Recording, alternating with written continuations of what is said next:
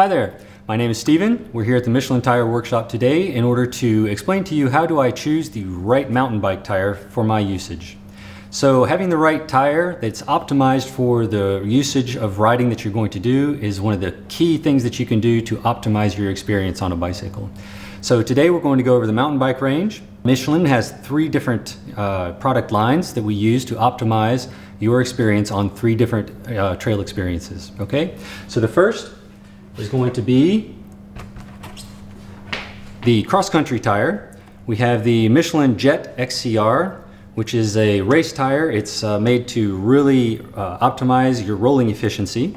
And the Michelin Force XC, which is made to have the most versatile behavior as you're going down the trail, okay? So rolling efficiency and the grip is a little bit improved on this one.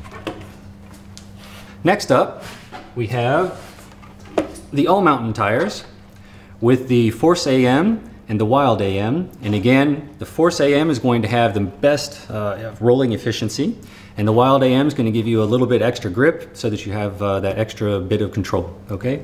And finally, we've got the Enduro tire, the Michelin Wild Enduro. This tire is available in models for front and rear, so it's dedicated to whether it's going on the front axle or the rear.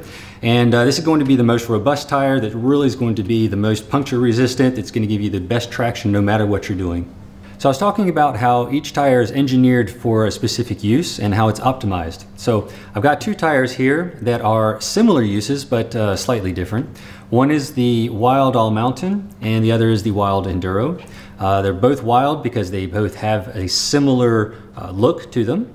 One, of course, is specialized for the all-mountain use and the other is specialized for the enduro. So concretely, what does that mean in difference? The Wild All Mountain is going to have a slightly less aggressive tread pattern. The knobbies will be a little bit smaller. They'll be a little bit closer together, and that's going to be so that you get better rolling resistance out of it. So it's going to be optimal on your rolling resistance. For the Wild Enduro, you're going to have larger, slightly harder knobbies on it. The spacing is going to be a little bit wild, and it's going to be so that you can really optimize the grip as you're trying to bomb down those hills. So which tire should you select? If you're looking for that last bit of performance out of your bicycle, if you're looking for that last bit of speed, if you want to make sure that you've got the best tire so I can go as fast as possible on my bicycle, then we really recommend that you go with the Wild Enduro. If you're not riding at the level where you're pushing your bike to the max, and maybe you want a little bit better rolling optimization, then the Wild All Mountain is going to be a really good tire for you. So in conclusion, you have your three models. You've got your cross-country, your all-mountain, and your enduro, and you need to select the model that goes along with your style of riding. After that, you've got the diameter of wheel that you need. It's going to be a 26, 27.5, or 29 inch. Make sure that you get the right diameter of tire. Finally, you have the section width, and for the section width, make sure that you follow your manufacturer's recommendations for your bicycle manufacturer, okay?